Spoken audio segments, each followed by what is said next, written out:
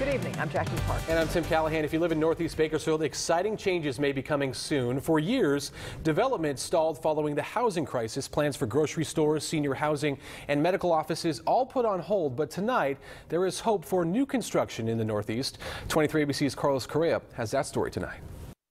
We're here at Dr. Douglas Fletcher Elementary School. It's a new building in this side of town, and it's surrounded by a growing community. Philip Cook is one of the many residents excited for the future of Northeast Bakersfield. Yeah, I was curious, south of 178 where the Morning Drive Bridge is being built, it looks like there's a bike path. Will that be coming out towards the sport complex anytime soon? Construction crews are busy working on the Morning Drive Interchange project. It's a plan that began in the fall of 2013, and it's expected to be completed this July. Having a signal at 184 and 178, having a signal at Masterson and 178, this will enable people to circulate along 178 and be able to head west instead of always having to head east because you can never turn around. Once that project is over, crews will begin to widen 178 to Miramonte, helping circulate where people travel and attract more than just new business. If you're looking for a home, what are you looking for? You're looking for a good school. You're looking for transportation system. You're looking for park and recreation for your family.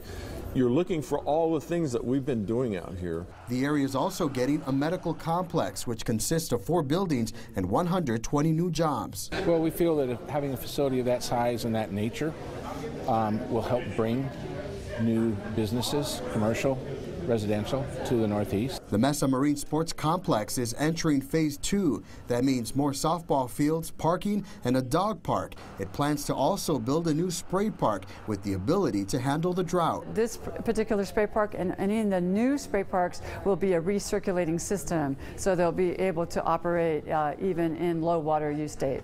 And Councilman Ken Weir plans to host similar community meetings just like the one tonight in the coming weeks. I'm Carlos Correa, 23 ABC.